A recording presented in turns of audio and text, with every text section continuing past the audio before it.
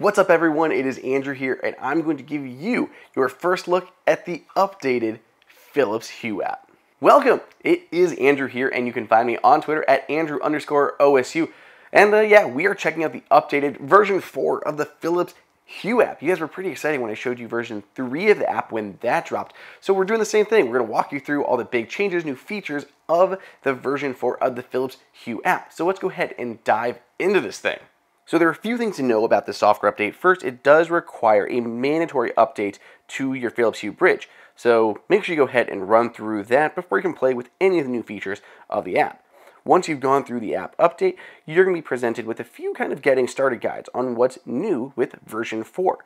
The big thing is that Hue want to highlight is this new ultimate control, just the new layout and how easy it is to control your lights, which is faster and has better performance and more features than it did before. The next big feature they want to talk about are routines. So they've switched routines to automations, which honestly makes a lot of sense. We hear automations used in a lot of other smart home platforms, and routines was less common. So automations, I think, makes a lot more sense. There's also additional flexibility with these new automations. And then there's new, better location-based automations, including support for multiple people. So if you have multiple people in your home that are all using this, you can all do that now through the updated Hue app. So here we are in the new version of the Philips Hue app. So of course, here is my home as a whole. All my different rooms from HomeKit have synced over to it just like they did before. From the little ellipsis at the top, I can go ahead and add lights. I can add new rooms or zones or sort my rooms and zones that I already have. We can go ahead and back out of that.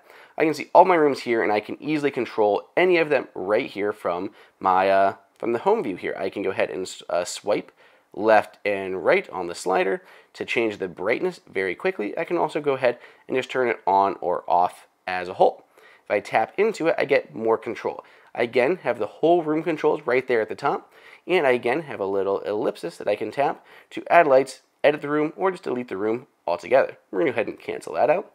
I have all my scenes here at the top that I can set, so I can set, my nighttime scene, whatever it is. I'll go ahead and adjust my lights for me. I can control and edit that scene with those little controls right next to it. If you go all the way to the right, there's the Hue Scene Gallery, where I have a bunch of different scenes that I can choose to add to my setup.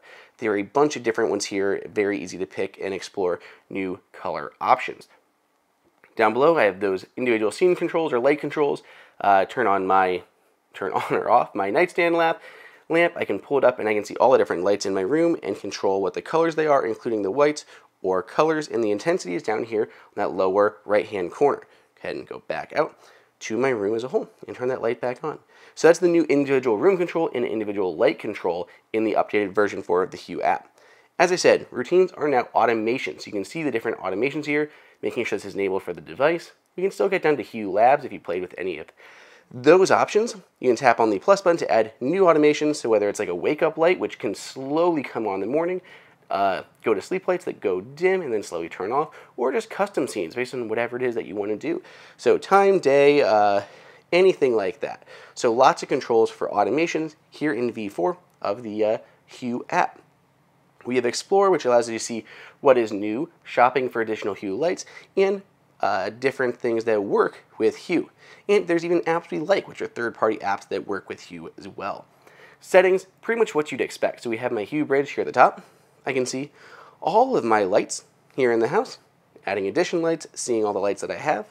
Go back, I have accessories, so any accessories that I have in my home. I still have a few. I have my Hue tap, I've got kitchen sensors, patio sensors, the Aurora in the bedroom, lots of stuff like that. And then entertainment areas. Very neat for these entertainment areas. I can see my Hue light strip. I can see what it does, its control, its behavior. I can see light placement. It's like a faux 3D view of the room. So if I had additional lights in here, you'd actually see them placed in the room, which is very cool. I love this new 3D kind of version for entertainment spaces. Get back out of there.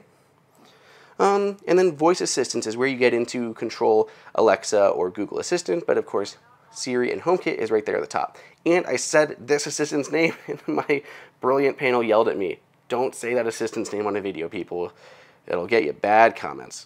Widgets, you can control any widgets that you want to add to your home screen and any shortcuts that you want to add. So lots of stuff to love here. This is a big update to the Hue app for sure. So yeah, that pretty much covers it. Those are the big changes coming to the Hue app in version for lots of stuff to love. Now, typically I use my Hue setup through HomeKit, through Apple HomeKit, and I don't live in the Hue app all that much, like not day to day, but I still use it for a lot of things. There's some granular light changes that I do. There's the entertainment zones that I use for my Philips Hue gradient light strip around my TV, and even the motion sensors I think are far more responsive, and there's more features when you go through Hue versus going through HomeKit. So there's definitely stuff that I use the Hue app for. So whether you're in HomeKit, Google Assistant, or any smart home platform, it's still nice to be aware of the Hue app. Or if you just use the Hue app exclusively, you're gonna be pretty keen on what Signify has added in its latest update. So again, let me know what you guys think over on Twitter at Andrew_OSU, and maybe hang around for a little bit. We got some cool videos around here.